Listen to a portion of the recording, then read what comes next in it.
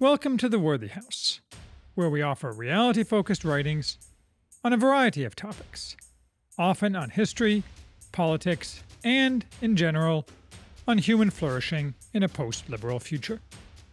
I am Charles, the maximum leader of the Worthy House, and today we are reviewing How to Die, an ancient guide to the end of life, by Seneca and James Romm.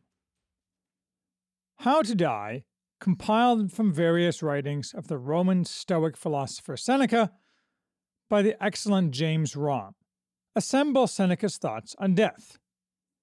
Seneca died during the reign of the Emperor Nero in AD 65, having been encouraged by him to commit suicide. The reason for the compiling and publication of this book, presumably, is to educate moderns about how to die. It also offers an interesting view into the philosophy of the late pagan classical world, already dying itself, although Seneca didn't know it. This book can doubtless educate moderns, but for us, different than our predecessors, it is either valuable or dangerous, or both, depending on who is reading it and with what aim. Stoicism is one of those philosophies, like Buddhism or Taoism, that shallow moderns like to mention favorably in passing, usually with an implicit criticism of backward religions like Christianity. Often such mentions are combined with a reference to the meditations of the Emperor Marcus Aurelius, died AD 180, who had a brief efflorescence in the public consciousness a few years ago when he was lucky enough to be depicted in the blockbuster movie Gladiator. As with all philosophical systems before the modern era, a great many very smart people gave much thought to the philosophy. And while I know little about it, I know that Stoic thought is complex and far-reaching, and had substantial interaction with early Christian thinkers, including St. Paul in Acts 17. This book, to be sure, does not purport to explain Stoicism, only the thought of one philosopher on one topic over several decades of his life. Seneca, though he lived to nearly 70 years old, had multiple reasons to focus on death other than mere philosophy. He suffered from recurrent aggressive asthma, which regularly threatened to suffocate him, and he also appears to have suffered from tuberculosis. Having his breath potentially snuffed out at any time doubtless kept death near the front of his mind. Moreover, he lived and was politically active during the reigns of Caligula and Nero, where the life of any prominent man was not secure, and he was far from the only man forced to commit suicide in that way. Thus, it is not surprising that he recurred to the topic over the decades. His instructions are really of two types. Both sets of instructions fall under Seneca's epigraph for the book, well chosen by Romm. He lives badly who does not know how to die well. The first explains how one should think about dying. This is valuable, to some at least. Though the modern tendency is to ignore death, and perhaps that's always been the tendency of humanity, some choose to want to focus their minds, and Seneca offers a reasonable set of thoughts to them. The second type of instruction explains how one should actually go about dying, physically. Seneca is indifferent to the method, but for him the key is that, wherever possible, each person should choose for himself when and how to die. Dying well, then, to Seneca, consisted of the right mental frame with which to approach death, but also the choice when to die, which strongly indicated suicide for any person not granted a quick and unexpected death. This creates a problem for us moderns, because, taken from its pagan elite context and applied to the mass of individuals in today's society, especially as a rationale for structuring society's laws, this second instruction has baleful effects. As to how one should think about dying, Romm pulls Seneca's own thoughts from his various writings. He groups Seneca's thoughts into 5 subsets: prepare yourself, have no fear, have no regrets, set yourself free, and become a part of the whole. While there is some variability in the message, and even contradictions, though none fatal, he offers mostly repetitions of a few basic philosophical points. One is that death is no different from what we had experienced before birth, i.e., nothing, and if we did not fear that, why should we fear death? His argument isn't very convincing, because it ignores two basic points, both springing from that life gives us the ability to consider the future. The facile one was expressed by Isaac Asimov. Life is pleasant. Death is peaceful. It's the transition that's troublesome.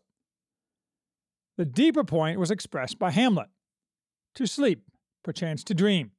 Aye, there's the rub. Seneca mostly says death is merely nothingness. Sometimes he says we are dissolved in the universe and thereby live on. A few times he seems to endorse belief in a desirable Christian-type afterlife, i.e., not in the traditional Hades. By this point, Greek and Roman philosophers had abandoned that framework.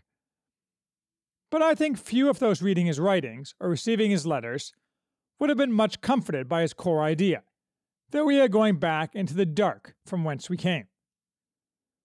More compelling, by far, is the story that Venerable Bede tells of how Edwin, king of Northumbria, was convinced to convert from paganism by a counselor who analogized the life of man to a sparrow, flying from cold darkness to cold darkness, but passing for a moment through the light, warmth, and merriment of the mead hall. Even so, man appears on earth for a little while, but of what went before this life or of what follows, we know nothing. Therefore, this new doctrine contains something more certain, it seems justly to deserve to be followed. Seneca, perhaps aware that his argument isn't very compelling, tries to buttress it with even weaker arguments, like, if death holds any torment, then that torment must also have existed before we came forth into the light. Maybe, but not necessarily, is the obvious answer, and so with his other arguments as well. A second point Seneca makes is that, in essence, fear is degrading, so stop it. This seems somewhat in opposition to his first point. If fear is supposed to disappear because there is no reason to fear, adding on that it's degrading seems unnecessary, though certainly true in the abstract. My guess is that this is part of a larger Stoic framework, but I don't know enough to be sure. A third point is that the length of life doesn't matter, a point Seneca addresses at length in a letter to a grieving mother, with his argument being, basically, that we're all negligible anyway, so what's wrong with being a little more negligible? I'm pretty sure a grieving mother didn't think much of this advice, unless she persuaded herself that Seneca knew better than her, a common failing of intelligent people in their relationship with self-proclaimed philosophers through the ages. A variation on this argument, more compelling, that Seneca also makes is that mere life extension in the old is pointless in and of itself. Seneca does suggest, though, that sticking around for others, such as his beloved and much younger wife, is a decent reason not to kill oneself. As long as a person lives until attaining wisdom, he should be content, though this contradicts Seneca's other point, somewhat, that we're all negligible. And Seneca's fourth point is, in essence, that death is coming for you and for me, and we can't avoid it, so we might as well not get too worked up about it. My guess is this latter point, about not getting too worked up, probably encapsulates the Cliff's Notes version of Stoicism as a whole. That said, suicide is logical and often desirable.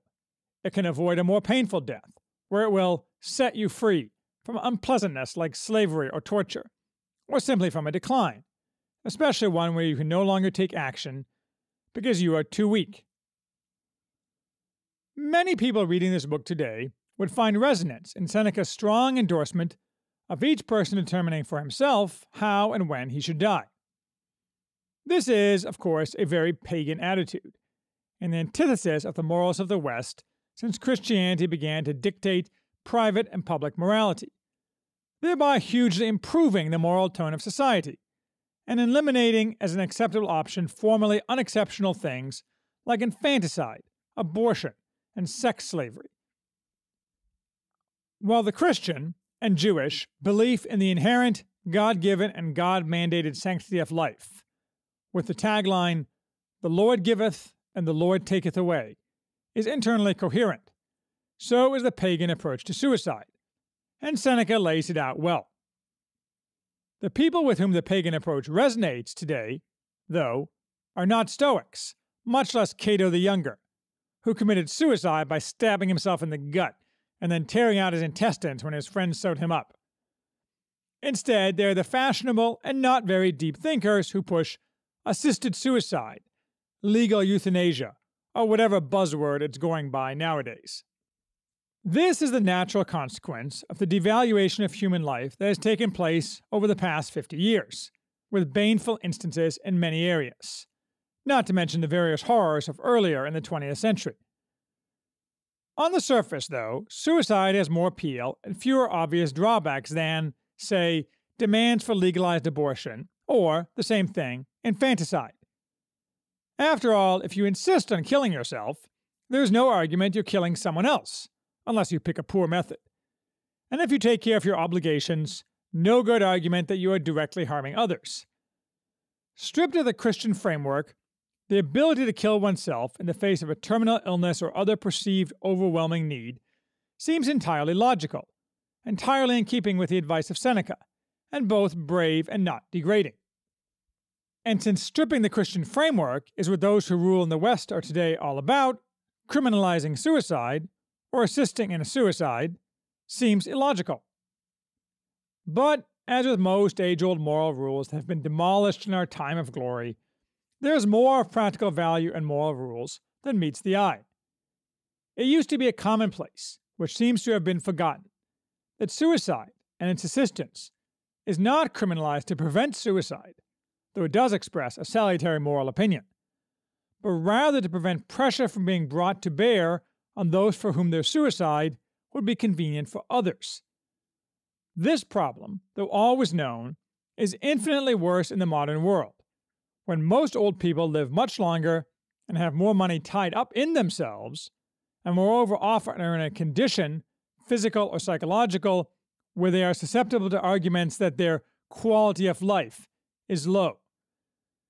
Compounded with the ever-increasing cost of medical care, and the government's tendency to dictate choices using cost-benefit analysis, the inevitable consequence of legalizing suicide is that suicide will be encouraged and will expand inexorably as expectation, then demand, from the old and sick, and be imposed involuntarily even on children.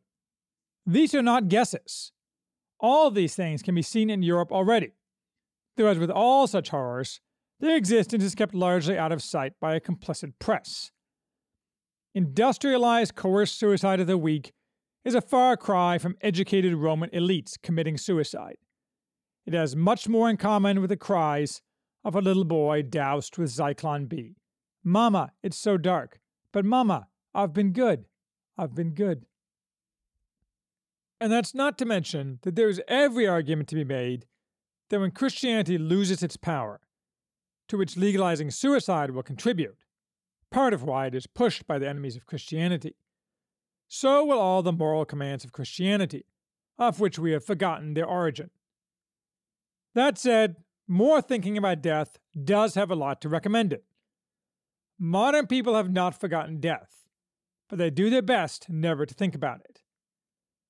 We all know people who won't even get life insurance to protect their families, because it makes them think about their own deaths. And when the time comes to die, most end up in a hospital having nasty things done to them so they can live a few more hours or a few more days. Seneca would say that this is no way to live, and he would be right. Delete the endorsement of suicide and the bleak metaphysics, and Seneca would agree that when it's time to go, it's time to go, and whatever your metaphysics, to see the other side. Ignoring it, or painfully and slowly eroding your body with needles and tonics, isn't going to change that. And it is, indeed, a disgrace to spend your life in fear. Thus, those tech types obsessed with life extension, whether by improved medical science or by supposedly imminent radical changes such as the singularity, degrade themselves, for they are merely masking their overwhelming fear by promising themselves eternal life without the need for death. Oh, they cover it up with fine words about curing death and the supposed moral imperative to extend our lives. But there is no such imperative, and death will never be cured.